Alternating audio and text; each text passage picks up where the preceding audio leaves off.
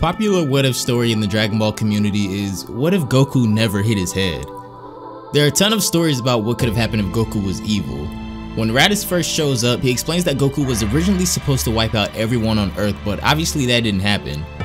If he did, however, he likely would have went with Raditz like he was supposed to. This story is another piece from Dragon Ball Multiverse and takes place in an alternate timeline. Raditz is on his way to Earth to retrieve Goku and confirm that he's finished his mission. There are only two survivors at this point, being Tien and Yamcha, as they arrive at the last city Goku has destroyed. All of the other Z fighters have been killed as well because since Goku didn't hit his head, he retained his natural violent fighting instincts and was able to overcome everyone, including Kami, so the Dragon Balls are gone as well. When Raditz arrives, he seems pretty impressed with the planet.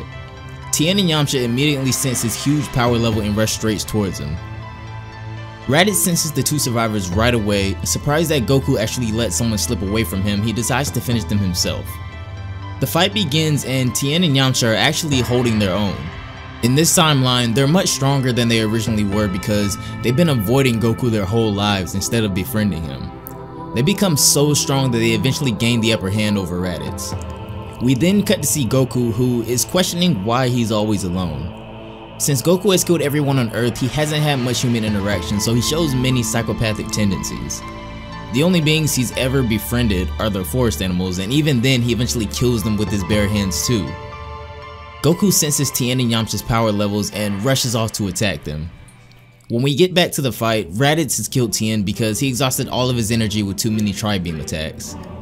Yamcha attempts to flee but runs directly into Goku. Having not learned any martial arts, Goku doesn't exactly have a clean fighting style, as he has no problem biting Yamcha as a cheap shot. After tossing Yamcha around a bit more, Goku goes in for the kill, but Raditz beats him to it. This actually angers Goku as he starts to attack Raditz as well. Living a life of solitude, we see Goku's true Saiyan combat instincts kick in as he goes for cheap shots and even fires energy beams out of his mouth, which he's never been known to do before. This, however, isn't enough to defeat a soldier as well trained as Raditz, so he knocks Goku out. Raditz states that the loneliness he has lived every day until now has devastated him mentally.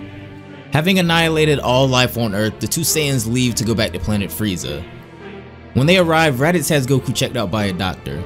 Living a life solely trying to destroy the humans has caused Goku to develop several mental disorders. The doctor says that Goku is mentally strong though, and that he should be able to recover soon, but Raditz should speak to him and spend time with him every day to help cure his issue with loneliness. After Goku is released, he still suffers from his murderous tendencies and acts like a complete beast. Raditz tries his best to train him, but it's clear Goku has a long way to go. A while passes and Goku has actually improved tremendously. Raditz contacts Vegeta and Nappa to inform them that Goku is ready to join them so that they can go conquer their next planet. Goku, however, doesn't feel like they need to wait for them, so he tries to talk Raditz into going alone with him.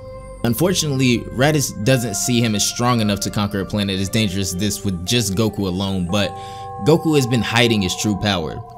Raditz has no idea how to do this, so Goku offers to teach him everything that he has learned on Earth up until this point in return for everything that Raditz has learned. In 6 months, they plan to go conquer the planet on their own, and at some point during their training, Raditz teaches Goku about the Oozaru transformation. This type of power-up intrigues Goku, and he says that they should use it when they conquer the planet, but Raditz tells them that this planet doesn't have a moon, so it wouldn't work. Goku figures out that all they really need is the strange light from the moon, and that would work fine, so they get a Blitz Wave device made. 1 month later, they arrive on planet Helior, and this is a planet with technological advancements we've never seen before. As soon as Goku and Raditz land, the war begins and the fight lasts for days. The two Saiyans take on their Oozaru forms and begin to dominate, but at the end of it all, everyone is dead and they're both exhausted. A lone soldier has survived though, and he aims a beam in order to finish off Goku and Raditz. But that's when a boot crushes his head, and this is how Goku and Raditz meet Nappa and Vegeta. That's gonna be it for this one, guys. Let me know what you think down below, and if you enjoyed it, also leave video ideas of what you would like to see next down in the comment section as well. Have a great day, and I will see you all in the next one. Bye, guys.